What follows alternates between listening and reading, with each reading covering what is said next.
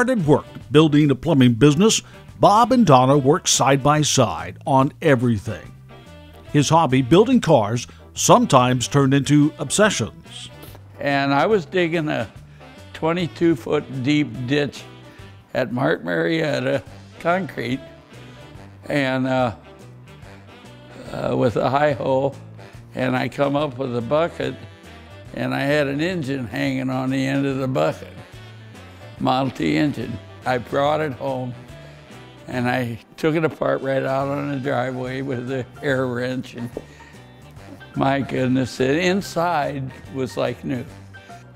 I cleaned it all up and glass beaded the outside and honed the cylinders and put it together, and it ran perfect.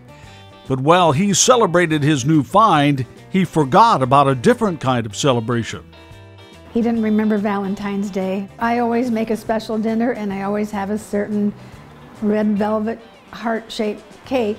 When he walked in, he did a little U-turn and went back out. He said, "Oh, I forgot something." And then I'd forgot it was Valentine's Day one day, and I had just bought a whole bunch of fenders and body parts. You always got her flowers or something for Valentine's. I thought, I gotta do something, so I had a bow from a car I had bought.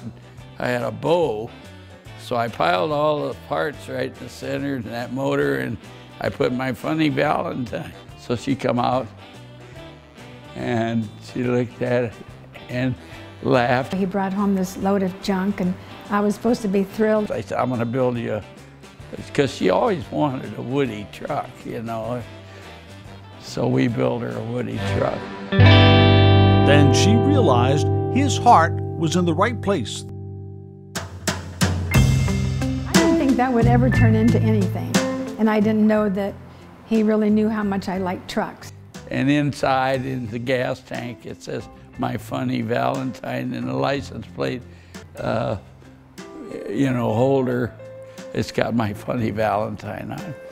That was one of our more fun family vehicles, because we took a lot of trips and picnics and parades and fun things with that one.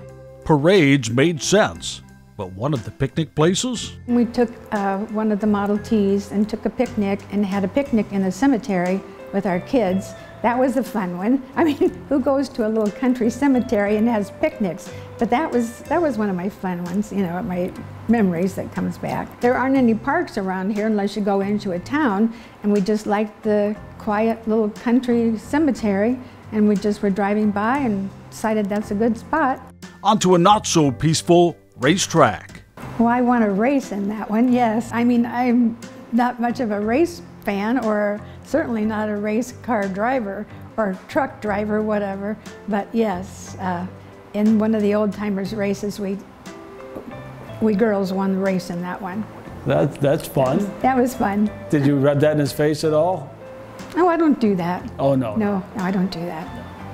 I save those kind up. Save them up, like so many memories. Tender moments, too. When a neighbor noticed them sitting in a car they were ready to sell. We just sat there, just our hearts pounding, dry mouth, you know, like, now what? You know, the first one. Because you were selling your 59 years we had that car, yeah. But not this one.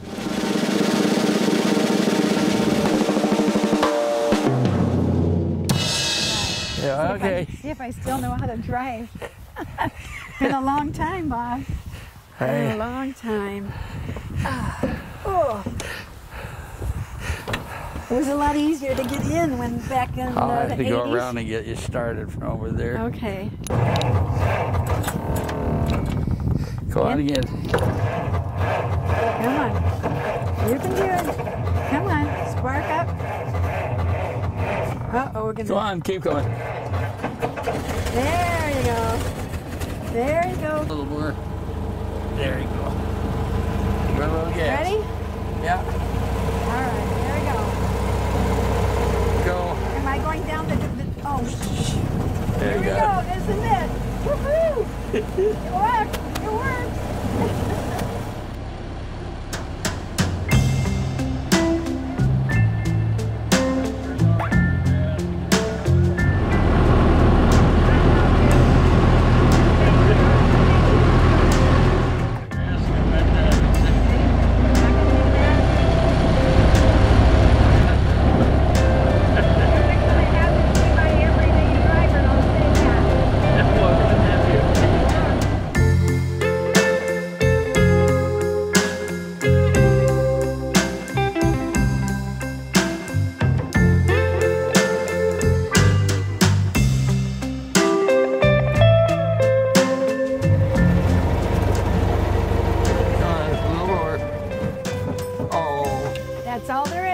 Until next time, when Bob saw an Austin Healey on eBay, he just had to have.